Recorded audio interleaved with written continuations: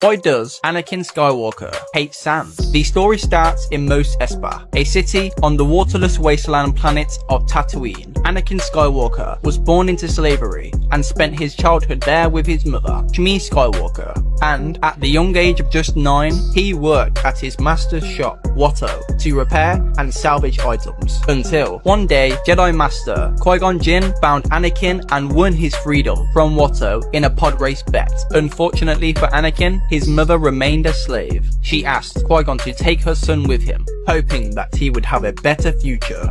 Qui-Gon agreed, and Anakin became a Jedi Padawan, leaving his mother behind.